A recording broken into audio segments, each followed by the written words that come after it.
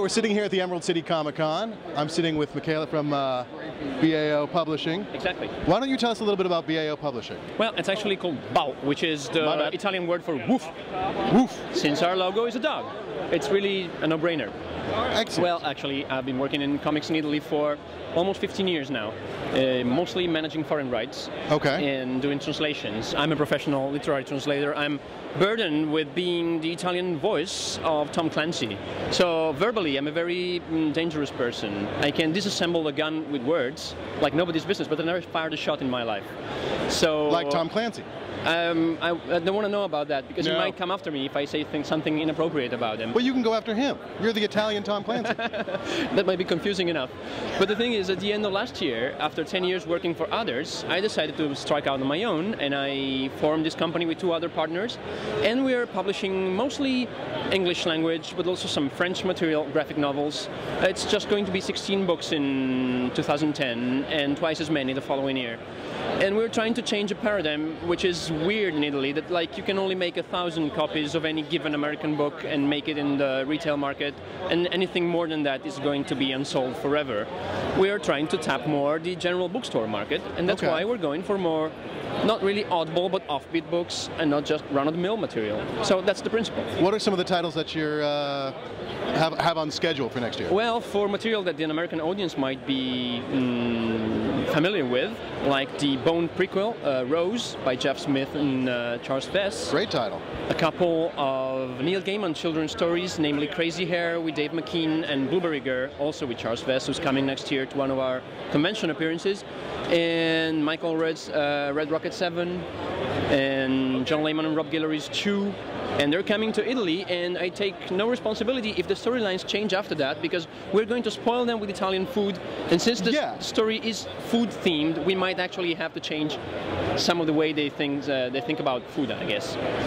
And that definitely seems to be a concept, because how could that not? I mean, your food is delicious. Well, it's the one thing I would not change. Yours. You are responsible for all the food in Italy. No, I'm not, but I'm a foodie, so I can take credit for some of the good things from there.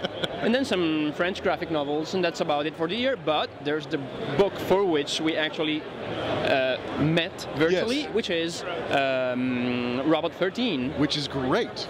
Which nobody knows about in Italy, but we decided that since we have a lot of big guns in our roster, we could afford to actually promote something we strongly believed in, which is supposed to become a big gun in the future.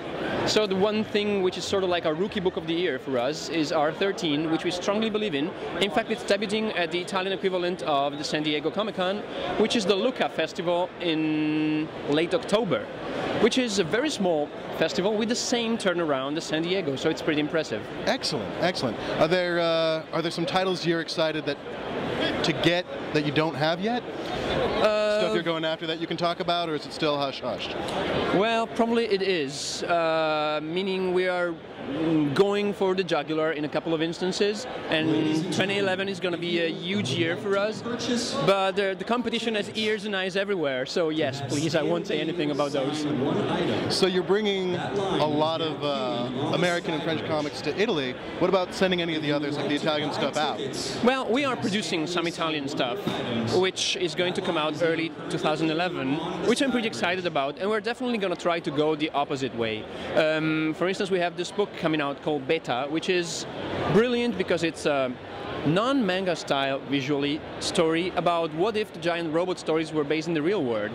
Okay. So you will definitely recognize some influences from the cartoons you loved as a kid, but it all looks like it's in the real world. So everything, all the tenets of the cliches of the genre, like the old bespectacled professor and why is there a kid driving a component of the robot, makes sense. Sure. They have been explained in reverse engineering of the concepts. Okay. And it looks brilliant, and it's like a free 100-page book.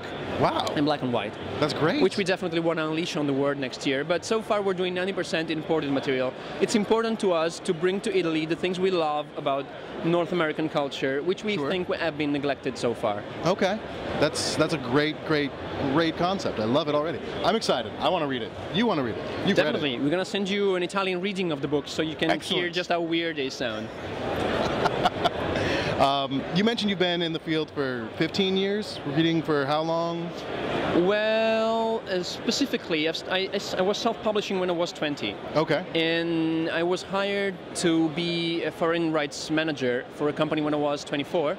I'm 34 now, so you do the math. It's a chunk of change. Yeah, definitely. What were some of your first comics that got you into the field?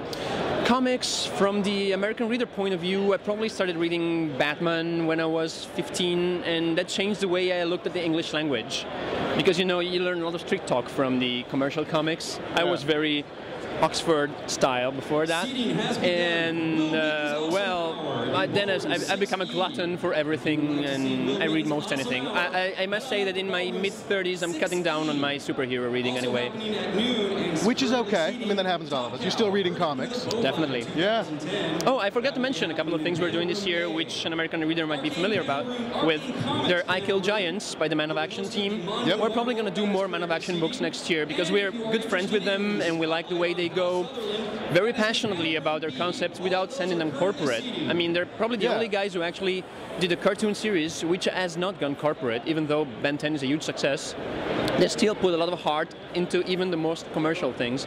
And then we're doing Tiger, Tiger, Tiger by Scott Morse. Yeah. And I wanted to mention this because we're inviting Scott Morse and Mike Allred to Lucca at the end of the year. And it's going to be a weird festival of American faces, we think, thanks to us, because we really are big on having guests. We love having guests. Come over, people. We want you. You can stay at his house. You don't want to stay in my house because you don't know my cats, but I can find you a nice place He'll to make stay. you food. It's wonderful. With that, thank you so much for coming by. It's been a pleasure. Excellent. Ciao.